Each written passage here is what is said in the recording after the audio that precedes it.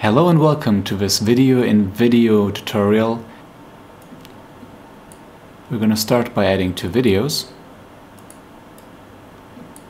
And what we want to achieve is that we have one video in the corner, in the bottom corner, maybe left, maybe right, of the other video, for something like a commented situation.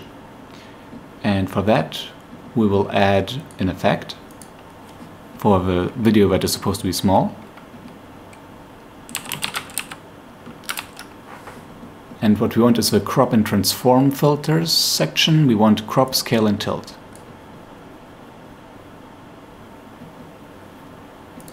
In the scale section, just pick, since the starting value is 50, let's go for 15.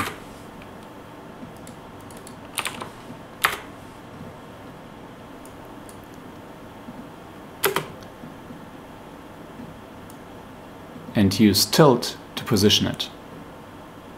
For example, nearly completely at the bottom left.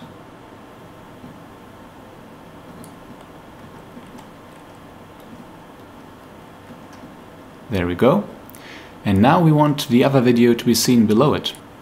So what you do is you just drag it on a layer below the video you just added, and it should work. But if you have an older version, it will look like this.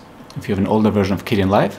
So what you have to do now is go to transitions and grab a composite transition and put it between them. And there you go. It works fine. And this can be used for car videos of front and rear cameras, for commented gameplay, or commented anything really. So I hope this helped. Like and subscribe. Let me know in the comments if you want to see any other tutorials, and have fun making video. Ciao!